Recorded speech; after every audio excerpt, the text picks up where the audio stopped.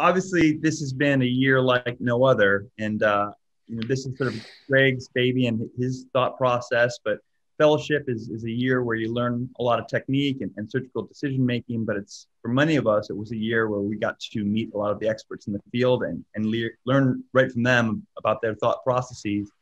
Obviously, with COVID, we've not really been able to do that with traditional conferences, and a lot of the East Coast conferences just don't make sense from a West Coast time frame. And so the idea was to try to have a conference just for us on West Coast time, so that our fellows could hear from some of the experts in the field directly. We tried to emphasize, unlike some of the other Zoom meetings, not to have this promote a single institution or an industry relationship. It just sort of be truly about spine surgery and fellow education. The great thing is we've got so many awesome spine surgeons on the West Coast that we can have, a really robust, I think, discussion in series without verging from, California and Washington and Oregon. So really excited about our group of speakers. We're going to start doing it every other month. So 6 this year, and we'll kind of see how it goes from there. But so far we've had a great response. So without further ado, I want to introduce our first speaker, Dr. Klineberg, and maybe I'll turn it over to you, Greg, since you know Eric best. That may be good or bad. I don't know. Bad. No, Eric is, if you guys don't know Eric, you should do anything you can to at least sit down with him and have a chat with him. He's a truly remarkable individual. He's a fantastic human being, first and foremost. He's also a relentless academician and a leader in his field, a leader for residents and fellows, and a leader in his department where he's vice chair. And he's done an amazing job at UC Davis, really turning things around academically. And he's now on the executive committee at the ISSG, so he's got a tremendous amount of influence in our circles. And they put him in charge of the complications group, which I'm not sure is a reflection of anything. I'm not saying anything. But Eric, we're so pleased to have you as our first speaker, and just wanted to hand it over to you and say, take it away. Thanks so much for being here and for taking the time to doing this. Welcome, everybody. Right on. Well, thanks for having me. So I think, Hani, we recorded a little bit of that lecture. If you have that, we can just pull it up and run it. If not, I can go through my slides. Right on. This is great. Greg, it's just nice to get us all together, even if it's on a Zoom call. It still feels better than nothing, doesn't it? Yeah, it's very true. Very true.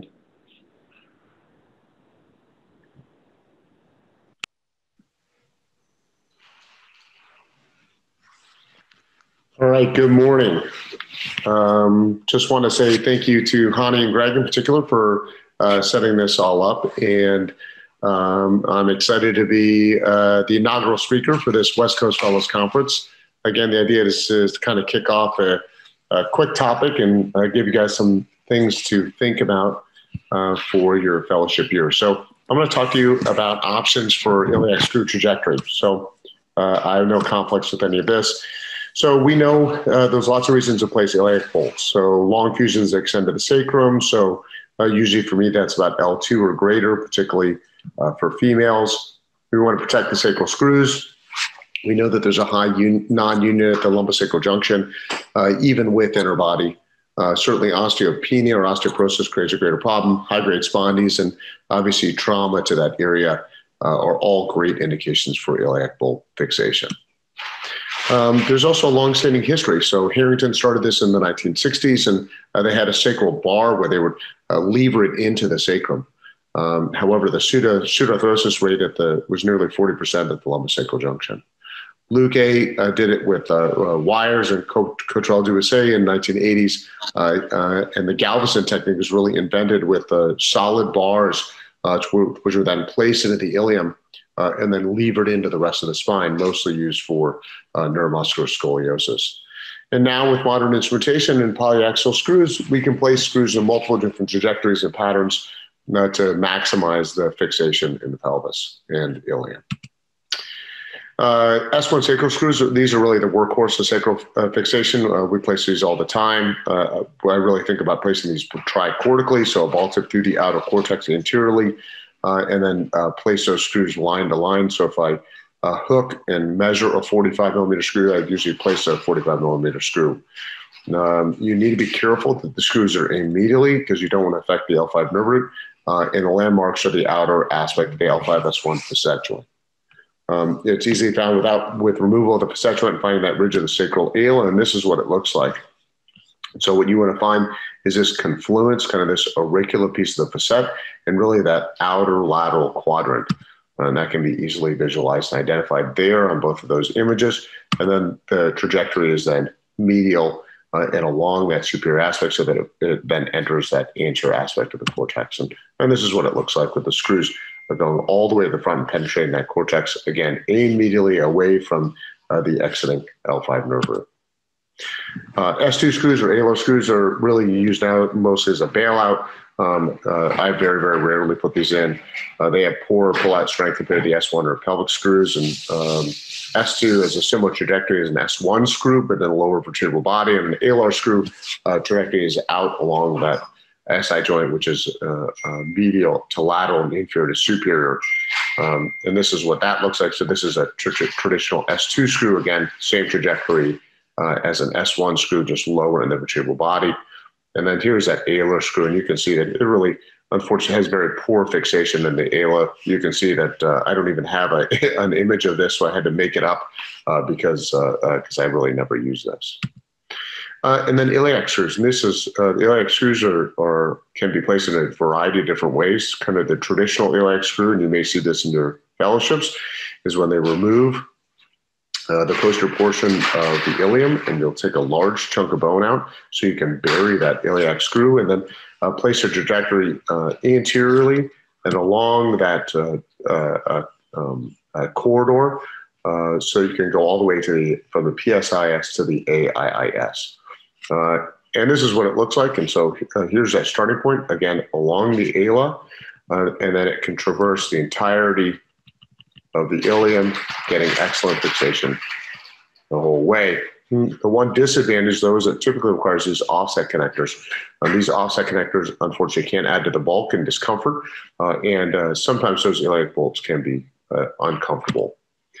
Because of that, there has been a new advent of this S2 alar iliac screw. And this screw actually utilizes some of the sacrum, and then from the sacrum traverses into the ilium. Using a much more lateral trajectory and usually a slightly shorter screw. This was popularized by Dr. Gabesh in Johns Hopkins, and he's written several papers on this, on the fixation strategy and imaging. Oftentimes this is done with fluoroscopy to verify the correct position. And you can see he makes an owl's eye view. So you can look at the confluence of the sacral trajectory, and then place that just above the sciatic notch to get excellent fixation. And this is what it looks like. So you can see it enters into the sacrum, and then through the sacrum, violates that SI joint, and then traverses it. And the one complicated part with placing these screws has a strange tactile feel as you're going through the that iliac, the SI joint. You can feel as you're going through it. So oftentimes you either need to drill or take a look under a fluoroscopy. My preferred technique is neither of these. It's rather a low profile iliac screw. And I do this by utilizing and leaving that lateral margin of the posterior superior iliac spine and trying to place the screw and the tulip right next to that SI joint so that it stays low and stays out of the way. The advantage is that it can be quite long, so it can use the same trajectory as a traditional iliac bolt, but it can be placed in line similar to the S2AI screw. And here's what it looks like. And so you can see the entire PSIS is left intact, and the tulip is left right next to it. And the trajectory then is lateral, and you can see it can be quite long, exiting all the way out towards the PSIS. This is what it looks like. Again, you can see it headed down the notch and all the way out towards that AIS. You can see these screws could even be a little bit longer. Here's what it looks like in real life. This is the case we did the other day. So here's the S1 screw. Here I'm pointing to the SI joint. And then just above the SI joint, I find that sacral ala, and I make a small burr hole next to it. And here I'm going to give you a little video. Here's us doing it. So here we found that that SI joint. We can find a trajectory just above it and make a small burr hole. Once we violated that cortex, so we can place it easily, we take a gear shift, like a lanky probe that's angled down, so it goes along the margin of the pedicle. Grab the PSIS and the greater trochanter, we just aim just above it. And then under freehand technique, we can kind of advance it. And then I can use a ball tip probe and place that. And I love a ball tip probe to kind of advance along the ilium. You can see it. We give it a kind of nice, good, vigorous push to get it down there. Once we get it down, you can see we can have the entire probe in that. And so here's it snapped, and you can see essentially we can place the entirety of the probe, which is about 130 millimeters. I usually am a little embarrassed to place anything that quite that long, so I just put a 100 millimeter by 8 millimeter screws, my typical working length screw, and we can place that in that area without difficulty. And there it is going in. Nice thing too about placing these low iliac bolts is you can also place an accessory screw. And so here's us placing an accessory screw just above it. We wanted two points of fixation in the pelvis in this case because of a previous fracture the patient had. And so we can drill just above it. And same idea and trajectory. We can use a pedicle probe and then just go right above it. Same trajectory. I usually try to triangulate those screws a little bit and get them together. All right, and this is what the construct looked like the other day. You can see the bilateral iliac bolts, everything's in line, and then these are accessory rods, which are placed next to it to give extra fixation. You can pull, compress, distract again to get your final coronal alignment proper. There's also triangular osteosynthesis. Again, we use this for fractures. Here's a lumbosacral fracture that we took care of, multiple points of fixation required. And we can do, again, those low start iliac bolts, keep them out of the way, long, beefy screws heading all the way to the AIIS, and then supplement this with transsacral transiliac fixation for ultimate fixation of the fracture and reduction in fairly acceptable alignment. All right, well, good. And with that, maybe we'll kick it back to the live session and see if there's some additional questions and maybe go through a couple of cases. All right, Hani, back to you, buddy. Awesome. Any questions? I guess, there are lots of options for iliac fixation. The reason I don't really love the idea of the S2AI screw crossing that SI joint. It's always kind of bothered me that it goes across a native joint that we're not trying to fuse. Certainly we know a lot about SI joint dysfunction. I think Dr. Illiac's written several, not just book chapters, but probably books on the subject. And so we know that that's a real problem. So it just has never made sense to me to go across it. The other thing too is there's lots of reports, and you may have seen this also in your fellowship, of those S2AI screws fracturing. And so typically people are placing shorter, thicker screws, sometimes even with shanks on it, to avoid that problem. I have to always be a little careful to say always and never, because I'm going to go in tomorrow and find a bunch of iliac screw fractures, but I have not seen that with this construct. Now, maybe it's because the rod will fracture first, but I don't see those iliac bolts fail. So I can do a case or two. We can have a chat about it. Whatever you guys think. Hey, Eric, I've got a question for you. What are your thoughts about taking down the iliacostalis muscle and even some of the sacrospinalis muscle? That exposure that you made by getting a talar retractor all the way around the ilium. Are you concerned about how much exposure that takes compared to being a little more subtle? And kind of working below the sacrospinalis? No, it's a good point, Sig. It's not the way we used to do it with where we would put a talar all the way around the other side. When Sig and I would used to put a finger all the way in the sciatic notch and put a bolt that way. Do you remember that, Sig? That's a dissection. The way that I do this is I dissect out to the edge of the SI joint, which you do for S2AI screw. And then all I do is I take another 2 to 3 millimeters up onto the ilium. And I leave, in fact, that entire muscle envelope attached to the PSIS, so it'll sit back over the top. So those pictures are always hard to show exactly what you do, but there's not a tailor all the way around it. I use like a Langenback or this T-handle retractor that I like that goes right to the edge of the PSIS, but I don't, to your point, take any of that muscle off. In fact, I leave it purposefully, and I leave that bone, the PSIS bone, purposefully, so that tulip sits underneath it. In fact, when you feel the back, even in thin patients, all you can feel is the PSIS, and you can't actually feel the screw because it's kind of hidden underneath that muscle envelope and that bone. Yeah, that's awesome. I use the same technique, Eric, with MIS, because you can put that in percutaneously, and you can sort of use your thumb to sort of judge where your sacral screw is, and then just plan that on a lower starting point on the ilium. So great technique. I think Greg uses that as well, right, Mundus? Yes, I do. That's exactly right. And I do both open and MIS. It's the exact same technique. And for the fellows that are here, I always teach my fellows that, there's the main thing to do is like most of these we're placing free hands. So like we're not doing anything special besides just trying to use our anatomic landmarks of sticking the bolt in. But like if it doesn't go in the first pass, I very quickly bring the fluoro into like a 30 degree view. We call it teardrop view. And then it gives you, it's like the biggest pedicle known to man once you see it. And you realize, oh, wait a second, like the place to place these bolts is actually a massive area. So then we use that to guide us the rest of the way into the ilium. But don't ever be afraid to bring in fluoro, or if you're using nav, obviously that changes things altogether. But I might add to that, Greg, which is bringing fluoro, but that gets back to what Greg had suggested. It doesn't take that much more to just put your finger out over the crest. So if you are struggling, it's a pretty easy shot most of the time.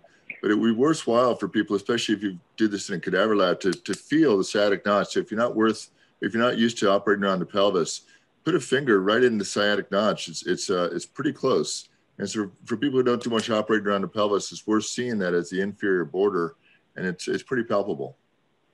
Especially Eric, for like really weird windswept pelvises, like when you're doing neuromusculars and they're tiny little wispy things, it can be tough. It can be tough. Yeah, Eric, I agree. This is JC. I do the same technique as you do. Now sort of sitting underneath the PSIS. And I think if we look at the data on iliac screws, there's a lot of it from 10, 12 years ago about how horrible they are and all the pain and loosening and prominence. And I think early in my career, I did have a fair amount of patients that we would eventually go back and remove them because they were quite a bit more prominent. But I think with this technique that you're describing, that sounds like a lot of us have adopted, I have not had those complaints. As you said, I think it's basically like an S2 alar screw. It just happens to reside within the ilium. And we also do place ancillary rods. And so it's a nice way to be able to do an S2AI and a traditional iliac without having that prominence. Yeah, good. Well, I love the idea that we think, we always think all these things that we're doing is novel, and it turns out everyone does it the same way. I must admit now I'm both pleased and horribly disappointed, all in the same breath. I'm curious if anyone has a lot of experience with the S2AI screws, and either then decided to move away to it, because it sounds like a lot of the senior surgeons are kind of using this low start iliac bolt. Was there a time you used S2AIs and then moved away from that, Greg? Yeah, I did. I used them for probably 3 years, and I had tons of issues with them, mainly because the trajectory is fairly flat. And so I found that a lot of my bolts actually sagged into it a lot more. I think the biomechanical, I think you showed some slides, where it goes off at a much less acute of an angle to go into your bolt. I think the biomechanics of that are probably better in the long run than the whole construct sitting on a horizontal bolt. Like I said, that bone is not like amazing, right? It's the long screw that's really helpful. It's not like you're getting cortical purchase the whole way across. So there is some settling that can happen in there. We've lost some fixation and So I've not been super happy with that. And that's when Bert Yazde, one of the Pete's guys in town, was showing me how he did his. And it's exactly like you do yours, Eric. And I kind of converted my whole practice over to that about 5 years ago or so. It's interesting, I will say one other thing.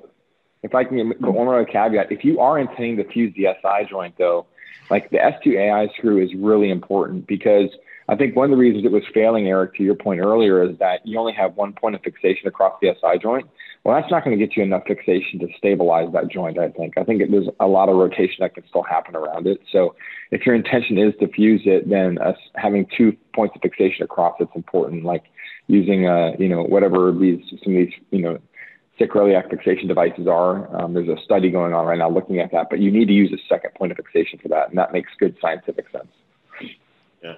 Well, and I think a lot of it also, I think the SI joint in some ways, even though we've shown a light on it, still ends up being a little bit of the forgotten joint.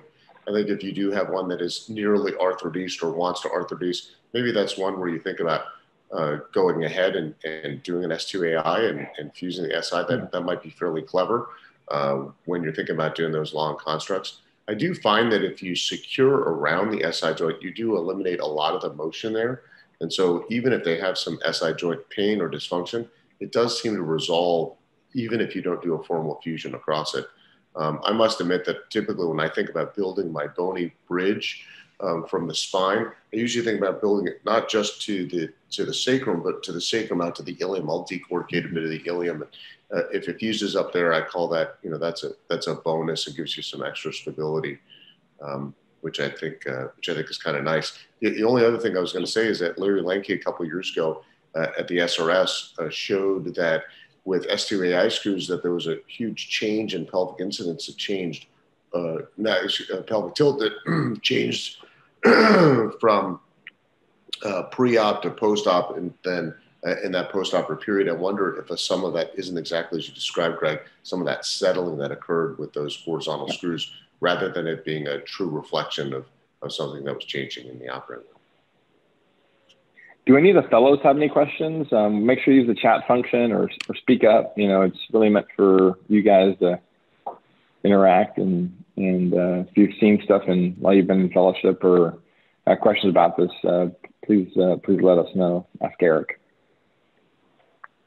Yeah, hi, this is Serena Hu here. I just want to make one comment. Hi, everybody. Eric, I think it's great that as you noted, it turns out that a lot of people are using this, and it's great technique and really good to modify what the problems were with the old iliac screws that we used to fit in, like the Galveston. I would say that for osteoporosis point, even though we don't want the SI joint, is kind of critical for those patients keeping their fixation. So that would be the one thing that I would want to just make sure we keep in mind for some of the osteoporotic patients, the kind of the toggle in the iliac crest, it might not be enough. So just keep the S2A screws in your armamentarium for some of those cases. So Serena, do you think the S2AI screws are better in osteoporotic bone than those straight iliac screws? I would have to say that, I haven't done a mechanical test, obviously, and I haven't had, honestly, a lot of failures in S2AI screws. Like, a lot of us are, kind of having these random ones and things. So yeah, I like that fixation. I think it's nice to, be able to just do the screw as you described without having to cross the joint. But yeah, I have a feeling that for certain numbers of, it's interesting because, not everybody gets osteoporotic the same way, and everybody's pelvic configuration is just a little bit different. So, if you're going down a fairly narrow pathway, like some of the CTs you showed, you'll get kind of sort of like an intertable bite. But then other patients, they have, you need to kind of, it's more capacious, and having that bite across the joint is more essential. So I think, again, having both in your armamentarium is helpful for these challenging patients. That's great. The pull-out capacity of S2AI is considerably better than an iliac screw. However, pull-out failure is not really, I think, how those screws are demanded of. So they are better screws if you're just looking at it purely biomechanically. not necessarily in the way they're stressed. So well, it's interesting. They probably get a heck of a bite with that, there's a tremendous amount of sclerosis that occurs around the SI joint. And so you can imagine it's not just a unicortical screw, but instead it's that tricortical getting a bite on the sacrum, getting a bite on the ilium, and then getting a bite distally. So I think that's an interesting thought. The other thing too is we're being very generic here, right? Pelvis is a pelvis is a pelvis. And I think anyone that's put a lot of screws in the pelvis would say that is definitely not true, right? The android pelvises tend to be quite narrow. This low start iliac bolt is really easy in men because the iliums usually kind of hang over the sacrum.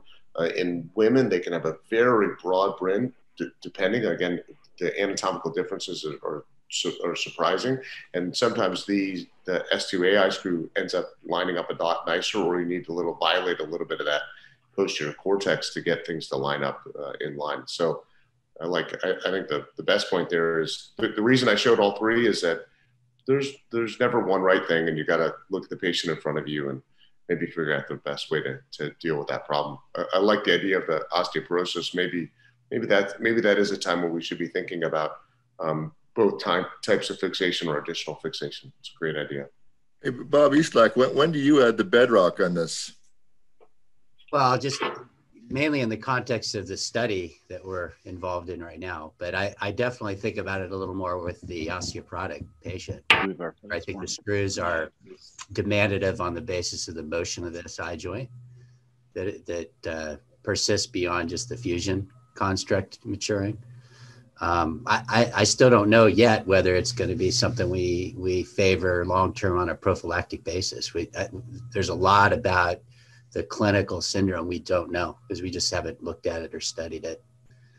It might be worth describing that for some of the fellows, because I think perhaps few people outside of your group and ours might have seen that on this call. Yeah, so what Sig's alluding to is that there's been a little more awareness over the past several years that the sacroiliac joint suffers a bit of an adjacent segment failure after fusion surgery, particularly long fusions. Upwards of 20 or 30% of patients will have pretty symptomatic SI joints over years. Probably progresses over time. It seems to be sort of proportionally related to the extent of stiffness of the lumbar spine. And on top of that, there's a modest percentage of failures, whether it's rod failures at the lumbosacral junction or below the S1 screws, iliac or S2AI screw failures, some sort of construct failure that is, we think, partially related to the ongoing stress or motion of the SI joint and the construct that bypasses it. So with that thought in mind, we're prospectively looking at deformity patients and evaluating them for SI joint pain, both before and after deformity surgery. And then there's a randomized trial going on looking at prophylactically managing the SI joint with an attempted stabilization or fusion so that we can see whether that's advantageous for long-term outcomes in these patients. So that's sort of the summary. Jury's still out. Sort of an exciting thing to figure out for deformity surgeons who see a lot of issues on the top and bottom of our constructs. Bob, is that you volunteering to give another West Coast Fellows Conference talk on SI joint fusion? Because we're looking for presenters. Certainly. We're running out of time here, guys. Thank you so much, Dr. Klineberg. I think this is exactly what Greg and I had in mind for a venue where we could talk about a high-level topic, sort of a fellow-level topic, and really get into the details. Certainly, I learned a lot. We are going to start having this conference every other month, as I mentioned. The next conference is scheduled for March 19th. It's going to be Stefan Rue talking about radiation safety, which for those of us that do a lot of MIS is becoming more and more salient. So again, thanks for everybody that logged on. We're going to try to keep it short with the goal being that each fellow can take 2 or 3 points away. We'll hopefully see all of you in March. And I'll leave you with one last comment, which is from Tupac. And I know fellowship can be hard, but you're here on the West Coast and just do your best and you should be okay. Bringing Tupac hard.